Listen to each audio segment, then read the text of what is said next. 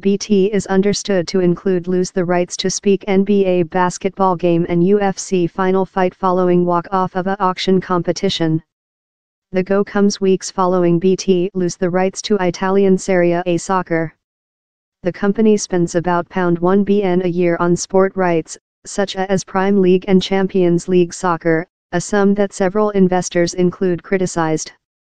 BT's sport channels will go on to show NBA basketball game before the end of October and UFC before December 3. The losing tool BT's kind of sports channels will show less famous sport, but the company's representative told it was focus on getting more than subscriber for its offer as putting in more than speak innovative. They told the company had length-term deals in location for our mandrel substance consisting large soccer, rugby football and box following time of year.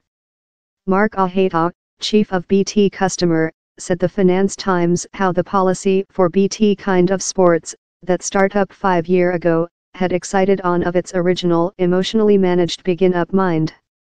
He's love a big soccer clubhouse in the transmission box. If a striker is cost £50 meter I win t pay £70 meter for him. At the incorrect cost, all is consumable, he told.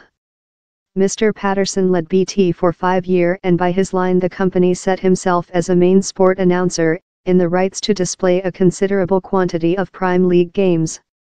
But the company was criticized for conducting cash in the path, and not on increasing both of the width and rate of its wideband scope. Recent monthly, Neil Wilson, head marketplace analysis for, told BT's costly go in soccer rights was a error, since it had unsuccessful to conduct to a growth in new subscriber for the company's TV offer.